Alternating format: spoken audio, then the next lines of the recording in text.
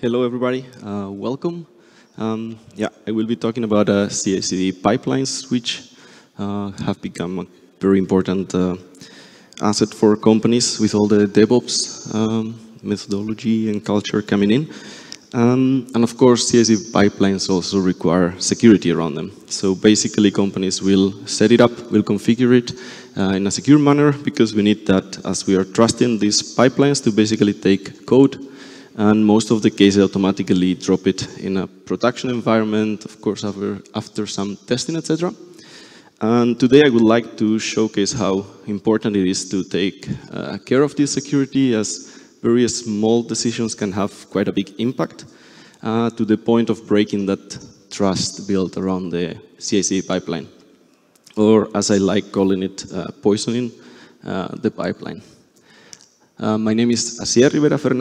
I work as a technical expert at PwC, but I grew up in Spain, in the north of Spain, in a small area called Euskal Herria, or the Basque Country in English.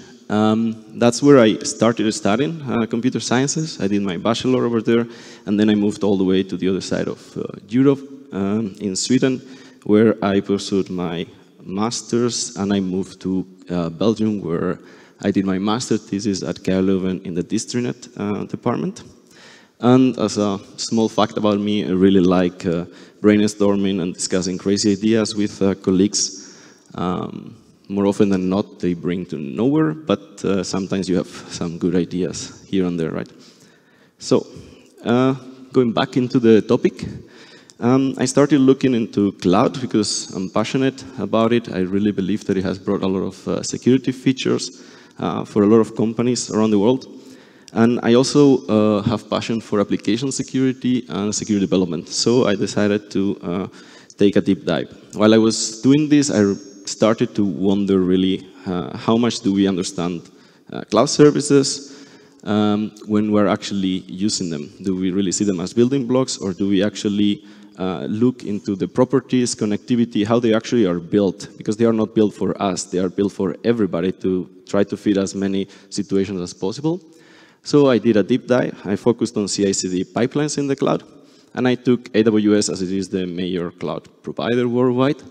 Once I got a confident amount of knowledge around it, I decided to do some risk analysis, some threat modeling, and of course my goal was to really identify those properties and key areas that I needed to really take into account when trying to really tailor the security and build this trust around the CI/CD pipeline.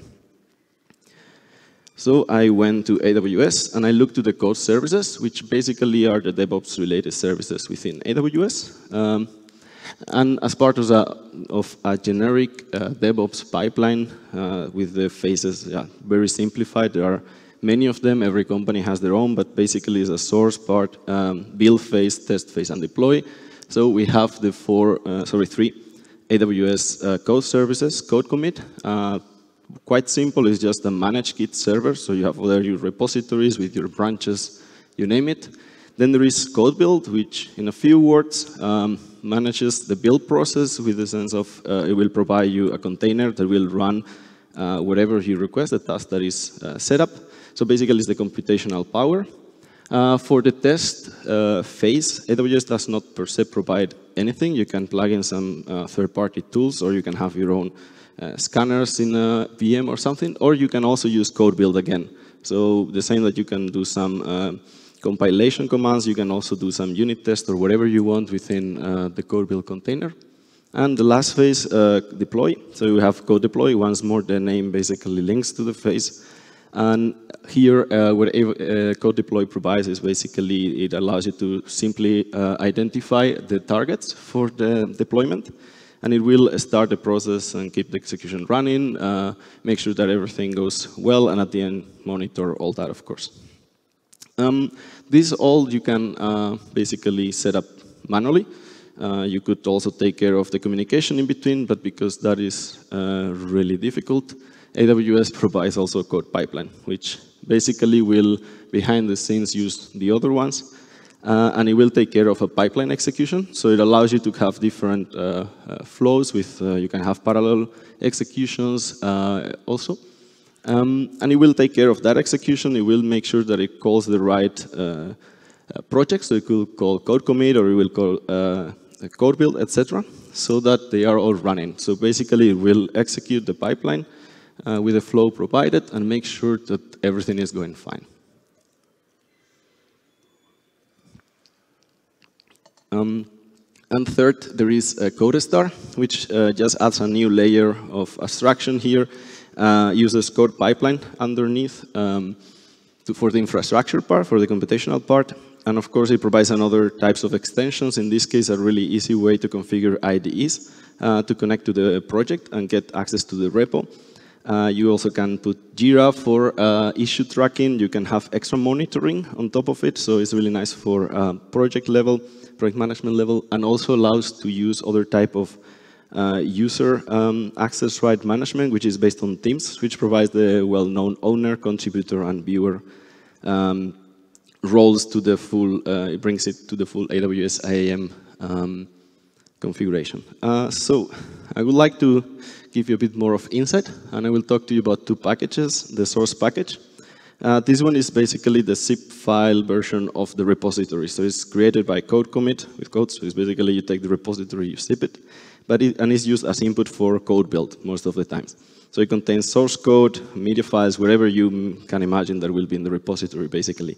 Everything needed to compile and prepare that code into some application bundle at the end, which is basically the artifact package. This is the output of CodeBuild. So once the code has been compiled or prepared, and is used by CodeDeploy, which is basically the application bundle that will end up in an EC2 instance, so installed via a CodeDeploy agent installed there, running in the instance, or it will be, land in a serverless via Lambda or some container image, etc. And basically, it includes the scripts, information about the location of the files within this bundle, or even in an ECR, so container registry or whatever you need, so that CodeDeploy basically knows how to update the target resource to the latest version of the application. The example in the image is focusing on EC2 instance, and it's just like a simple Java application. And then we have two files. The first one is the build spec file. This one is used by CodeBuild. And for those more related to Jenkins, is Jenkins pipelines or GitHub Actions. Basically, it's a file that includes the steps, the tasks to be executed within that container, together with some properties, environment variables, secrets, whatever you need. And the container or CodeBuild will provide this to the container if it is set up at project level, but it can also be provided as part of the source package. So you can have it a file, build a spec file in your repository. CodeBuild will find it out and will execute step-by-step the commands. The second one, the app spec file, is used by CodeDeploy. It's very similar to the previous one, but basically it tells CodeDeploy what steps to perform in order to take the installation of the new application. And in the case of more microservice, so container or serverless version, it includes where exactly to locate the new container image or source code package and where it actually needs to land. And that's both files. So now that we are all experts in CI/CD pipelines in the cloud, I would like to ask for your input a bit. So I will play a role of a new developer in the company, and I need access rights to actually do my work. And you, the audience, I would like you to be the administrator. So basically, your task is to define, can I or can I not perform certain actions in the pipeline within AWS. We will play around CI/CD pipeline. So two in this case, one via CodePipeline and the other one CodeStar, and basically they target an old school VM deployment or Lambdas for serverless. And we also will take care of certain guidelines, to say so, that AWS manages and provides, which are the AWS managed policies. Basically, this policy is a file that contains a list of actions that are allowed or denied. And AWS creates these policies to help customers to link which type of access rights should be provided for different roles. In the table here, you can see the ones related to CodeBuild. and there are admin, developer, and read-only roles. And I think it's fair to link the developer one to the target that we are looking for, that you are looking for, since I will be a developer. And in the sense of, in the side of CodeStar, as I already mentioned, there are roles, being owner, contributor, viewer. I think it's fair to say here that probably I will fall under the contributor one. So let's start. Would you allow me to list builds? This basically provides a list of builds. These IDs are linked to a unique execution of the CodeBuild project. So every time you run a CodeBuild project, it will be linked to a unique ID. And will you allow me to list these IDs? Basically, I will need these IDs to later on request more information about that specific execution to see whether the status is green or something went wrong. So I would like to ask the people that would like to allow me to do this to put their hands up. Okay, I see quite a few. And those that would not allow me to do this action, I don't see anybody. So if we follow the managed policies, CodeBuild developer says yes, why not? And the contributor role says also yes, so why not? Developer should be allowed to do list builds. Second, could you allow me to delete the project? Basically deletes the build project, so the full configuration, everything goes down. Those that say yes, put your hands up. I see only one hand, that's a brave person over there.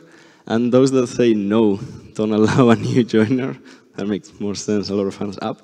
Of course, AWS managed policy for developers says no, and the contributor role also says no. This makes sense because it will make a hole in the pipeline and something could go wrong. Third, would you allow me to start a build? Just start running a new build of the project. Those that say yes, quite hands, yeah. And those that say no, I see one hand. If we follow CodeBuild developer role, it says yes. If we say the contributor role, it says yes. What I did was I really understood what all this means, because it can be that a start build doesn't just allow me to start running a build. Let me explain. If you go further in the documentation, you see there are some parameters. In this case, I highlight here artifacts override and build spec override. The first one allows me to modify the location of the output artifact for this build only. So it doesn't really change the generic configuration of the project. So, okay, it doesn't sound that bad. And the second one allows me to provide a new build spec declaration. In other words, the first one allows me to define the location for the output artifact, and the second one allows me to run whatever I want in that container.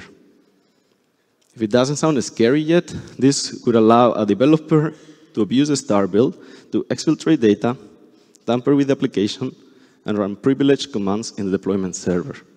I think sounds quite bad, in my opinion.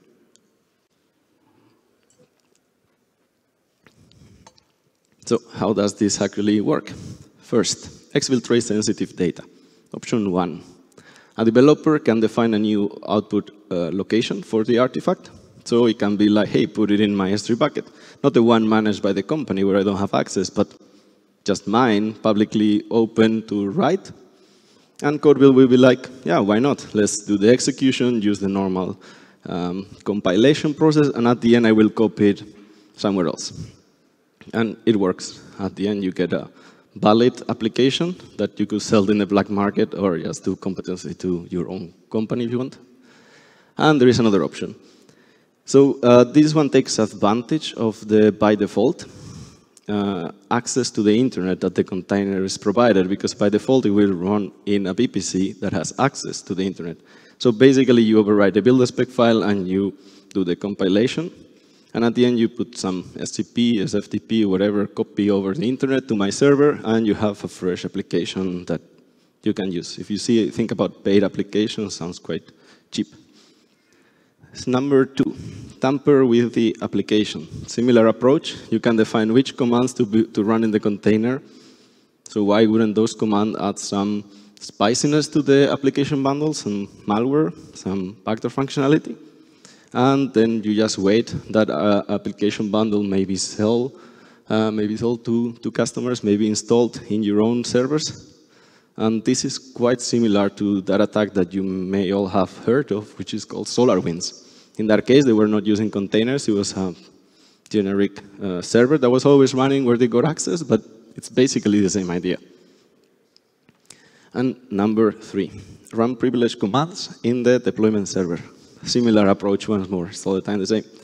Build a spec file, I define which commands to run in the container, and the container basically prepares the application bundle. If you're using CodePipeline, this needs to include this app spec file. So my commands in the build spec file can add commands, modify commands in the app spec file. Once this bundle gets selected for deployment, the EC2 agent, the CodeDeploy agent installed in the EC2 machine will go and download that bundle, the one that I on purpose added some malicious commands. It will read the app spec file and it will execute my arbitrary commands. This is small, I am aware that I mentioned privileged commands, and if you're wondering, you don't really need a 0-day, you don't really need some fancy last-second crazy idea of a hacker. You need to use existing functionality, which app spec file provides just a property called run as, you set it as root, and that will elevate the privileges when running your malicious script in the server. So quite simple. There's a small issue here is how do we make sure that our artifact, so the poisoned artifact, gets installed, is the one selected for deployment, basically. So one approach could be you run your poison build parallel to the legitimate build. The goal is that the legitimate build finishes right before yours, your poison one. So when the poison one finishes, it will overwrite the existing legitimate artifact package. And 3, whenever the EC2 agent, the CodeDeploy agent, goes and downloads this artifact package, since yours has overwritten the legitimate one, it will be selected. Simple, but when we're talking about CodePipeline, these names are randomized. We cannot just say, CodeBuild, please go and write it in version 1.1. All these names are randomized completely. Not only the one of the artifact package, but any package in between steps with CodePipeline, they are completely randomized by CodePipeline for versioning purposes. So we need to figure out how to actually find the name. So I look into it.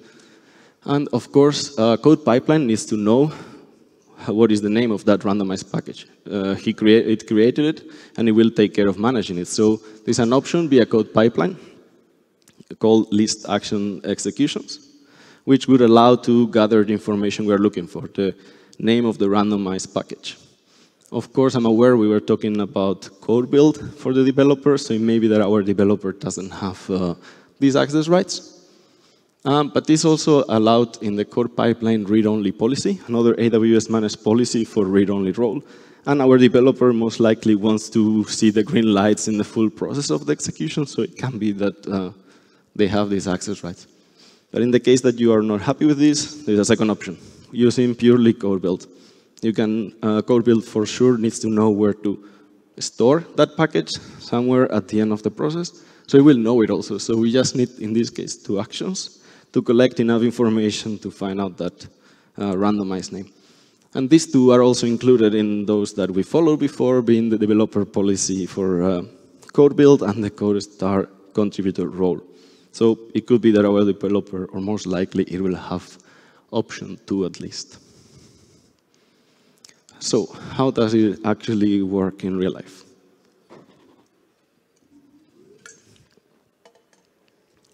I would like to show you 2 demos. The first one will be a pipeline using only CodePipeline and below. I manually set this up like a generic flow. As source, I will use code commit. For the build phase, of course, CodeBuild, what else? For the other phase where all the unit testing, all the other type of testing will be included, I just put a manual check for simplicity. And then we have CodeDeploy, which will basically take the bundle and target an EC2 instance that I have set up. There's really nothing special about it. And number 2, for serverless, here I will use CodeStar. I will use a predefined template, so I will create it in a second. Just a project like anybody could create using a standard and default AWS setup. This one has one phase less. It's only source, build, and deploy. It uses code commit, CodeBuild, and for the deployment, not really sure why, they normally go for CloudFormation instead of using CodeDeploy. And basically, it's a web application that whose logic is in Lambda, so it targets a Lambda function.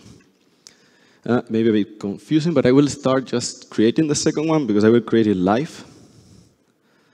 So I will just create it, and then we jump back to demo one. So I will create just Node.js Lambda web application. I will give a name, and let's create it. This takes a few minutes, that's why I created it right now, but let's keep it there working. And let's go back to the first example, which is the pipeline on the top. To demonstrate this, I will be using a tool that I developed. You can find it in my GitHub. It's free to use, under your responsibility. And basically, it's going to simulate or do the tasks that a developer will need to do in order to poison a pipeline. The first one being finding the randomized name, starting a parallel poison build, and then basically waiting. So sounds good. For that, I have two parts. There is a script, which is just a Python script, which basically does those three things. And for monitoring purposes, I added an API that basically is an API gateway, so URL. Lambda that does the read and write on the DynamoDB is basically a table with Poison package ID, and then it follows with the status of it. And how it works, basically, when the pipeline in the left-hand side is working as normal, so I am building my legitimate build process, so my legitimate artifact, the tool is going to be querying. It's going to try to get that randomized name. Once it finds it, it will start a poisoning pipeline, poisoning build. Let's say that the name found was XYZ, so it will artifact override XYZ, and it will do a poison the script build the spec. Once that is done, it will reach out to the API to let know, hey, I poisoned a new one, and it will start monitoring as of there. That's basically it. For the poisoning build, there is not much to worry about this execution because the tool basically does two things. The first one is a post call to the CVPT API for monitoring purposes, and also to demonstrate that I could exfiltrate data. The same way I'm able to reach out to the API, I could take the secrets, sign-in certificates, whatever the build process uses. Number two, create a file. These are CVPT was here file, and they are created in the container and in the server. In the case of the container, I added in the artifact package, which allows us to demonstrate that I can also tamper with the application the same way. And it also helps to monitor the status in the case that the API doesn't really work or your container is properly filled without access to the internet. And in the server case, I will create in the root directory, which of course requires root privileges, and will demonstrate the part of running privilege commands. So I have, in the left-hand side is the AWS setup, where I have the code pipeline as I showed. We have the hello world pipeline with a source phase using code commit. I have a build phase using CodeBuild, some other phase with a manual approval, and deploy, which uses CodeDeploy. This CodeDeploy will call this machine here. There's nothing really interesting about it. It has some role set up, easy to read only, but it's just a basic machine. There's nothing really special about it. And then I have my developer, which is the arf-dev. And as you can see, the only access rights it has is code pipeline, list action executions, which would be option 1, and star build. There is no boundaries, there is no groups, there is nothing else. And the users, don't worry, I will delete these access keys later, basically are the 37E, which I will be using the Python script. So in Python, I hope it's big enough. I'm basically calling my Python script. I will say target the hello world pipeline. And I'm providing the access keys that I'm just showing for that developer. The next information is the URL and a small secret for the API, which is basically created here. This is just a CloudFormation template, and it's also available in GitHub, so it's really, really easy to set up all the situation. and we can run the tool. So the first thing that it's going to do is try to look for artifacts. As you can see, it's already saying, oops, CodeBuild part didn't work, which makes sense because it doesn't have the CodeBuild options access rights. And then at any given moment, there will be a pipeline execution that releases. At this moment, it will start as normal. Code commit is going to provide the zip files of the source package. This will take a few seconds. Depends a bit on AWS and how much availability they have.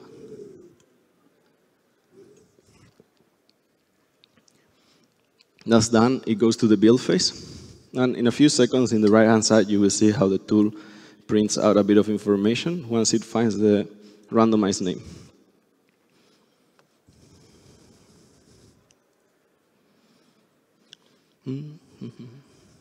Sorry, a bit of waiting. It's normally around 20 seconds. If everything goes fine. There it is. It already found the key, which in this case we are talking about 1MH6 something something.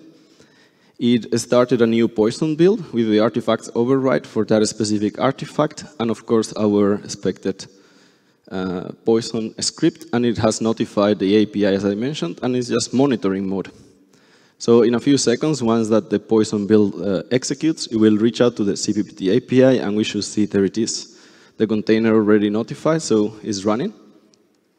So at any given point from the legitimate build finishing until now, where our Poison build has finished, the next phases can be continued. And now when the deployment happens, what it's going to do is, as explained before, CodeDeploy is going to grab my bundle instead of the legitimate one.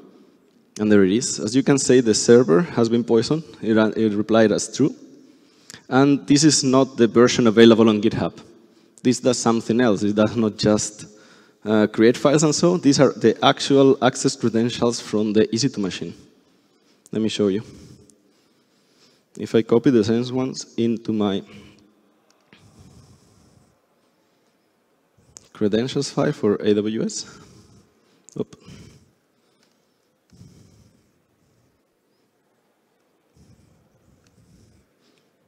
I'm missing an I in there.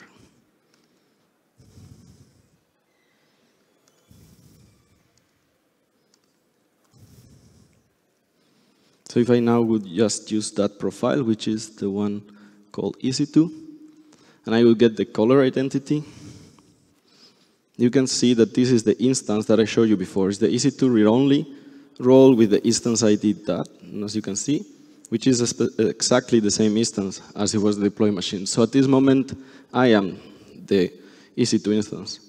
And if we look into what the developer was able to do, which is my developer profile, if I go to some S3LS, this is not allowed because, of course, it doesn't have those access rights.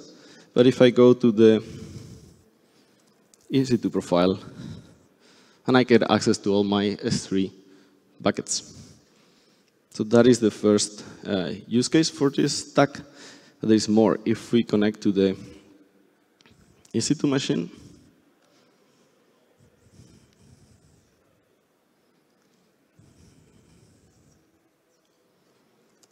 and I just list the root directory, we can see that the CPPT was here server, which was created 2 minutes ago when the execution was running, was created as root, owned by root, so root commands can be executed in the deployment server.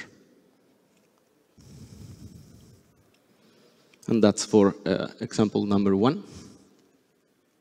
So example number 2. Here, CodeStar. I looked into it, and of course, I will just simplify it a bit, and I will only demonstrate tamper with the application. So I will try to modify the Lambda. And here we are not talking about code deploy. So I started looking into how can I do it. And before I really had to hit my head against the wall or something like that, I realized that the CodeBuild server, the CodeBuild project, set up by AWS for us, has already enough access rights to go to the Lambda function and modify the code. I don't know why they use CloudFormation. I guess some kind of blue-green type of deployment, keep track of how everything is going. But basically, CodeBuild will be able to go and call that Lambda function. So let me demonstrate this one. the left-hand side, we have the BruCON CodeStar project, and as I mentioned before, it has a pipeline. This pipeline ran for the first time a few seconds ago. You can see the source with code commit, build with CodeBuild, and deploy, which has 2 steps, but basically is using CloudFormation. If I go to the application, you can see a nice application, really simple. In 5 minutes, you have a web app up and running, and you have your nice CI/CD pipeline, so you can go to a repository, do your changes, and it runs, right? Then I will just set up the developer. It's the same profile as before. I will remove the code pipeline poison in access rights, so it's fresh. And I will just add it into the team members as contributor. At this moment, I have a contributor developer that has joined my BruCON project. There it is. Now, what does the developer need to do? It's rather simple. We need to build a spec file. In this case, I don't have any tool because it's rather easy to actually execute this. So I just have the build a spec file, which looks like this. Quite simple. A lot of text, but it's nothing really to worry about. There is a lambda function, which is the ARN of the lambda function that we will be targeting, the deploy one. And you may wonder, how did I find this name?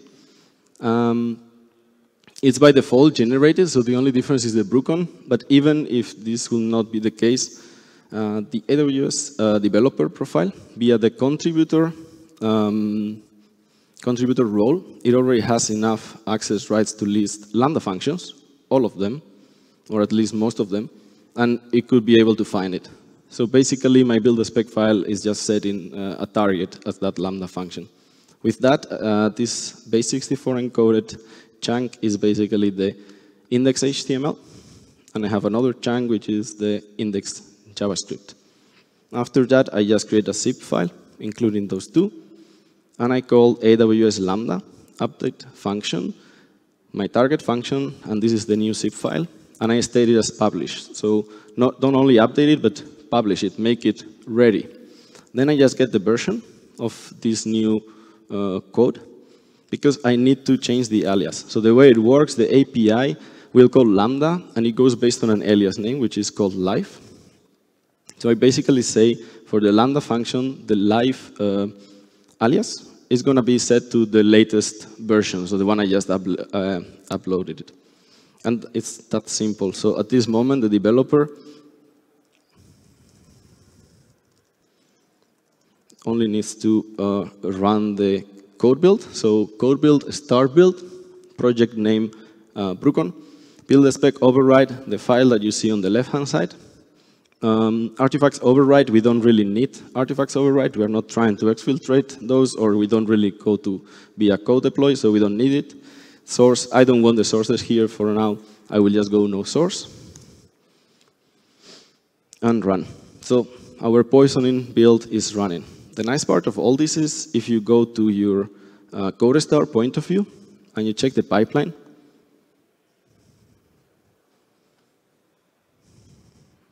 nothing is happening. You don't see it. You don't have a view on CodeStar to realize there is a CodeBuild running. CodeBuild says it succeeded. This is the previous one, 9 minutes ago. You actually need to go lower in the abstraction layers to look for your poison build. As you can see, it's in progress. It takes around a few seconds.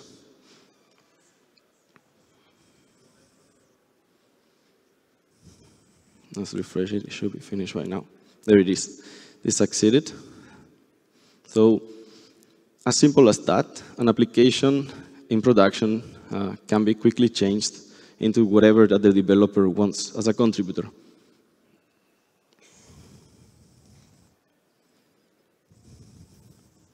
So those were both demos. Let's go back to presentation.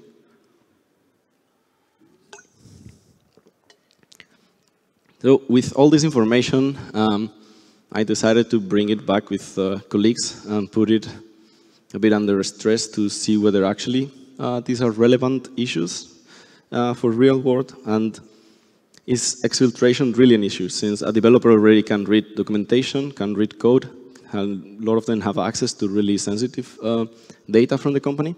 And all that is true. But there are cases where especially new joining developers don't have access to the full project. They only have certain libraries or certain branches, etc. And here, CodeBuild needs access to everything. So any library, third-party, whatever you're using into the build process will be accessible for that developer or anybody with those access rights, including signing certificates, passwords that you're using to set up the application, any kind of configuration information like private URLs for the internal infrastructure, whatever it is used by CodeBuild is accessible by the developer. Is tampering really an issue? So application tampering, since a developer can already write code and push it into the repository, which will eventually go to the pipeline. And this is true, but this is also a known risk. That's why secure SDLC environments should implement security mechanisms against this, like peer code review, so that no one single person can write code that without being reviewed by anybody else ends up in the deployment server. So basically, CodeBuild allows us to bypass whatever you have set up as check for that code to be used in your pipeline, because it allows to, in a shadowy way, add new code. Third, is that execution really an issue? Since a developer, and here is more one-person army situations or really fast DevOps situations, there can be a developer that already has access to the server and can run some administrative commands to install packages or configure certain things. In a quick fix or patch, you never know. And that is true, but in all those cases, this will be a known risk, and there will be mitigating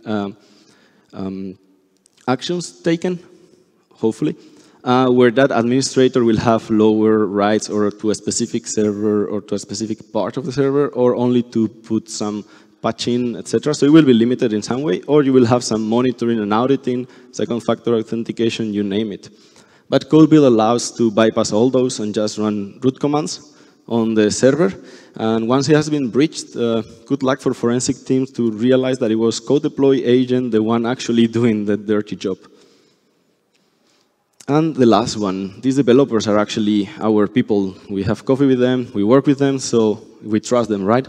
And this is true, but I don't believe it will be the first time that some publicly available GitHub repository has the credentials of a developer that sneaked into the public. Also, there is always other things to consider, like blackmailing or money, so developers being paid for their credentials. And there are other breaches that would allow some malicious actor to gain access to developer access rights. And more often than not, these are not as monitored and controlled as admin level. So probably they can still be used. So I think they are relevant for the real world. So with all this together, I prepared a document and I notified AWS. Look, I don't think there is like a 0 day in your setup, of course. It's not really a technical exploit. I'm just using whatever tools you provided me. And I think there may be something that went missing in the moment of doing threat modeling, or this is a really powerful action that you are using quite simply with low-level users. So not only that, but the documentation is not really clear about the power that it has. It starts running a build, doesn't say anywhere, be careful. It can be that it allows to poison your pipeline. So I said, we told them, maybe there is an issue there and some redesign or something has to be done. To which AWS said, this runs as expected, and it's the problem of our customers to decide who has access to StarBuild. And indeed, we can start a full discussion here with regards to the documentation doesn't say enough, their own managed policies, provide its access rights, whatever we want, but let's focus on solving the issue. So what would I recommend you to do? Go check your pipelines and evaluate again your access rights. First, if you can deny the StarBuild access, just do it. Especially production, pipelines, etc., cancel. And nobody should be allowed to use StarBuild. Doesn't make sense. Normally, you can, all this process can be actually automated by triggering when new code is pushed to the master branch. And that will be automated, your pipeline will be happy, you will see all your green lights. Nobody needs to touch your pipeline. The more human input you allow, the more chances for something to go wrong. If you still need to allow the start build action because of some kind of weird use case, I have two options. The first one, if you don't require those override parameters, you can always leverage Lambda. Just have a Lambda function that can be triggered by these developers. And the Lambda function will call a start build, but it will never use the override parameters. Just plain start build project X, and it will run it for them. And if you still really require these users to do a start build and to use override parameters, I don't recommend it, but rethink your pipeline. Have evaluated and identified the tasks that are security critical, like code signing, secret management, etc. Split those tasks and make sure that the order is correct. The sooner you provide user access will affect the later tasks. For example, if I already provide in step number 1 CodeBuild project a user to perform some actions via start build, and later on in the pipeline it comes the project that does the code signing, well, your code signing is bypassed, because if in step 1 the developer already modified the code, when it gets signed and wherever later on the process it gets verified, it's too late. So the ordering is important. And then once you have it really properly set it up, just deny access again. As much as you can, it's my recommendation, if you can go for option number 1. So I have published some small document that is available on the link that you can see there. And it has more information. It basically contains everything I learned about code-related services. It doesn't so much include microservices and CodeStar, but it really provides way more information about how they communicate, what types of properties you actually need to take into account, like roles, actions, etc. And yeah, it's freely available in the link, so go have a look and let me know what you think, of course. And before I finish, I would like to bring back the question, do we understand cloud services well enough? And I really hope I triggered a bit of concern on your mind, so next time you just think about cloud as building blocks that can be just put together, one after the other one, you will actually think twice and look a bit more into it, try to understand how they were designed, what they can do, what they cannot, how do they communicate with each other, what type of access rights am I going to allow. It's not a simple job, but just do it because it can lead to really big issues. And more related to this presentation, I really hope that you will not allow me to start build in your production pipeline anymore. So that's everything from my side. It has been a pleasure to be here, and if you have any questions, I will be happy to answer.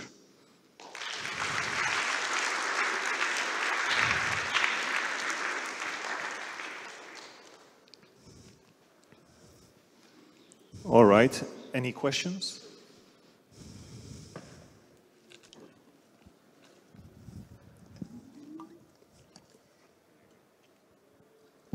Thanks for raising the issue. I'm just wondering, I myself, I heavily rely on open source cloud auditing tools on GitHub. Have you considered to contribute to them to raise awareness? I haven't done it yet, but indeed it's a good consideration. I tried to reach out to OWASP also, for example, to do this, and I'm trying via, of course, presentations and try to make awareness around it, but yeah, could be a good idea indeed.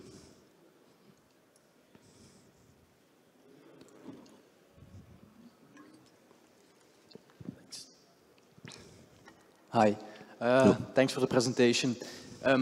I'm absolutely not well versed into the whole cloud deployment, but would you not argue that most of these problems exist because of, well, not enough logging, perhaps? Sorry, not enough? Not enough logging, so not enough transparency towards like the people managing stuff that you are deploying. It can be, but even if you just take the initial issues, so the data exfiltration, for example, logging is not going to help you there. The problem is that the action per se is really overpowered in the sense that it completely allows you to redefine whatever the security engineer and architect and so define for that build. And it's really arbitrary commands that you can run. So they're logging, you will see the logs, but probably by then it's late for at least the initial part. The part of the command execution, that one could also be stopped somehow if as part of the steps you will have a check, is the bundle that I'm about to deploy, is the legitimate one, or is there something strange there? But you wouldn't really anytime resolve the full issue with logging. There is no way that, because even if you would log the legitimate one, the overriding one will actually be parallel. It's just a new execution. And unless you really go and check the full history, you will not see it happening. And if you have a really big infrastructure with few pipelines, you will get lost in the loggings, I think. And then in practice, is it a weird thing that you see these parallel processes spawn, so that you see them? I mean, in my mind, if I see something like that, I would say, that's strange. I don't see why a system cannot like give a warning and maybe that's kind of what I mean with logging, not low level, but even on a higher level. So monitoring wise, yeah, you could do some monitoring on it, and one of the important facts here is who is the initiator of these calls. That would be one. By human eye, that would be a bit more difficult because this was a really, really simple pipeline, but in most of them you have a lot of parallel things going on. So you have like a list of 7 CodeBuild executions happening at the same time. If that already covers the 7 that the table shows you by default, I don't know exactly the numbers, 7. If you're doing the 8th one, you may actually skip it. So you could have some type of monitoring. You will need to do it yourself, of course. But probably will take something to be running constantly and checking on all the CodeBuild pipeline, CodeBuild executions, and I think it will be quite costly, to be honest, but to do it with that approach. We did send some recommendations to AWS of how we saw it, and the simplest solution, in my opinion, is to have a star build with, like, for administrator or like for high level, which allows you to do this overrides with, like, has a big warning label saying be careful with this one, and have like a more basic one for developers to just run some test unit or things like this. But yeah, could be something to look into, but I think it would consume a lot of resources. Yeah. Okay, thanks for your insights. Okay. Thank you, Asier. Thank you. Thanks for your time. Thanks all. Thanks everyone.